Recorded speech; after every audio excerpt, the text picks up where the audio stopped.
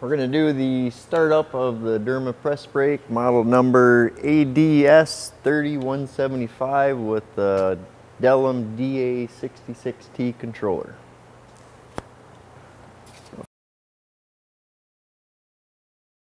So we turn on the main breaker, wait 15 seconds. And then on the back side of the control cabinet we have a backside reset. That's for the light curtain in the back. You want to reset that so it's a solid yellow light. The button that we just pressed in the back, that's your safety reset. So that's these light curtains, and the way they work is you have an emitter and then you have a receiver. So it shoots off a beam over to the other side, and if you break that beam then it locks out your back gauges so they don't move. And we come back up to our control and wait for our control to start up.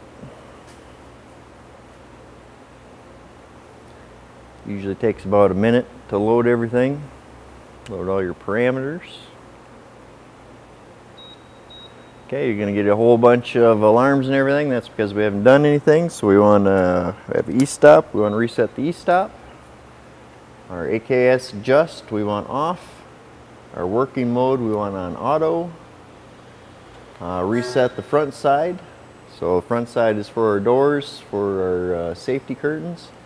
And then also when you reset your front side, it gets rid of a bunch of errors and you have an overrun test. It starts flashing. Now we want to turn on our hydraulics.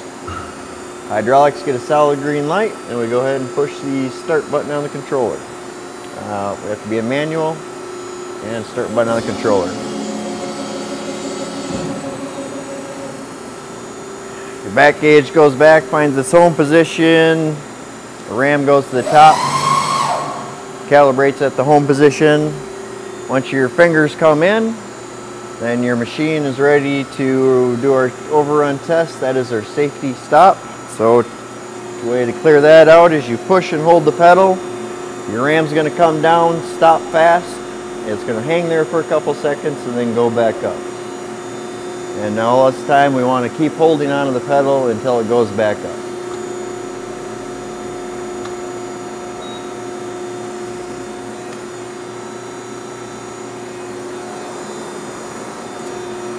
And remove my blocks. Okay, now my blocks are out of the way, now I can do my test overrun. Comes down, hits, goes back up, and I can release the pedal. Now my test overrun is a solid green light. That means my safety for my finger protection is good. And now we're ready to run the product.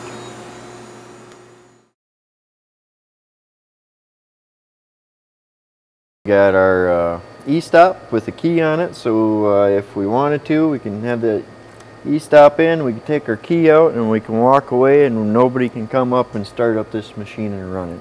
It's kind of a lockout system for the operator itself. So we have to put the key back in, and we can turn it, and now we can unlock our E-stop. The black button on the top, that is our ram up button. So if the machine was running and we're hanging down and we wanted to go up, push and hold that button, our ram will go up. We have a two-stage foot pedal. You push down on it until you get a little bit of resistance. That's our bending trigger. So if you push down on it even harder, that's called the deadman switch. What that is for is if you're running material and you fall forward into the brake, your foot will come down and kick that deadman switch and your machine will stop and not hurt you. That's the point of that. To reset the deadman switch, you push the blue button, you hear it click, and we're reset. Perfect. Okay, now we're going to go through the shutdown procedure. So we got done running our program, running our job. At the end of the day, we're going to shut down.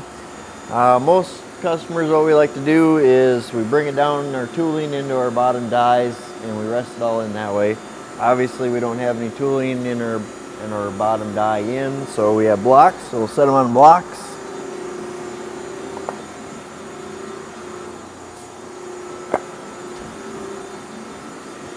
We We come over to manual and we flip our key to adjust, and we changed our field, so we need to reset our barriers, and we start our program.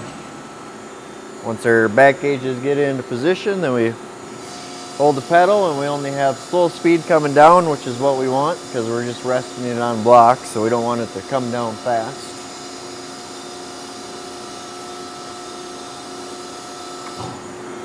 Then we can go ahead and put our blocks in.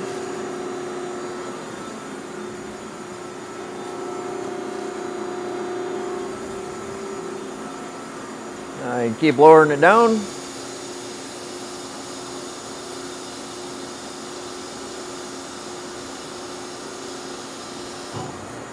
And now we're sitting on top of our blocks, nice and solid. Now we can shut her down. So we stop our hydraulic pump, hit our e-stop, and turn off our main power. And that is the shutdown.